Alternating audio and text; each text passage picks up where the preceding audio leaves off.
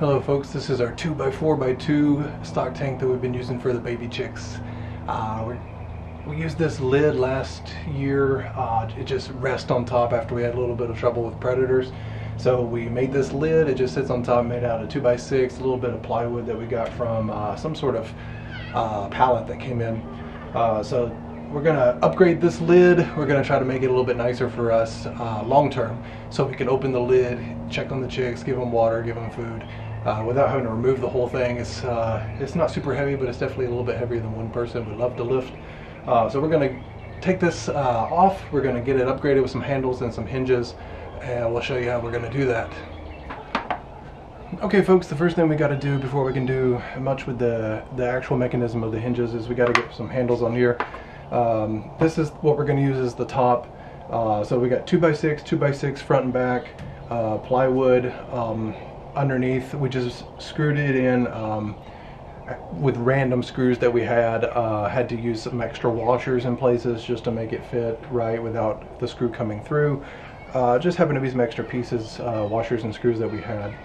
Probably could be done better, but we put this together just as a quick solution to keep predators out of that stock tank. So the first thing we're going to do is put these handles on. These are 7 3/4 inch, and they are zinc.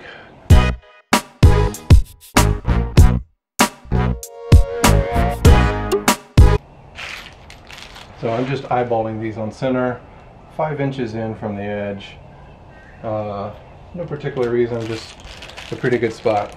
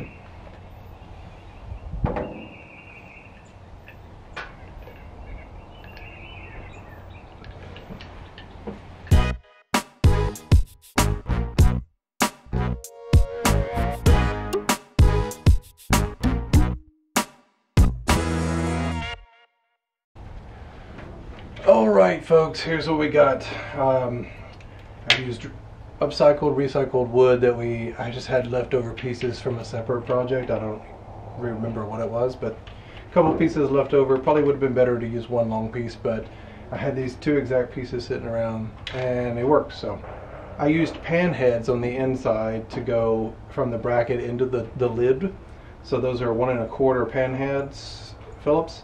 And on the back side here, I use these hex head 1 1/2 inch. so it just didn't go too far.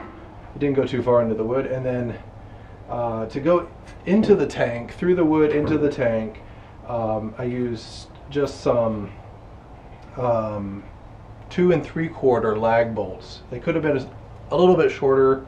I'll show you in just a second how they stick out just a little bit, but that's what I had at hand. So nut washer and 2 3/4 bolt.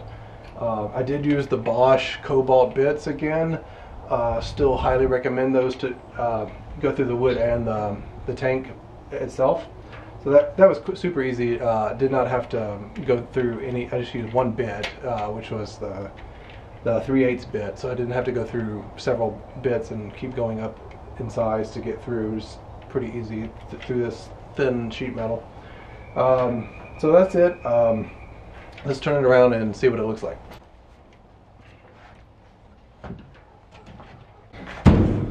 So this is very solid.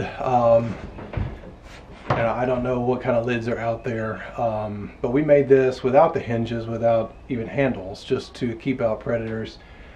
This seems much nicer now. Of course, you know, handles and hinged. If I were to guess, I would say there's about probably 15 pounds here for a predator to try to open at the front, the weight at the front. So I think that's going to be plenty to keep out most critters, and we could even lock this down if we added some brackets or some carabiners or something. And I'll show you the inside here.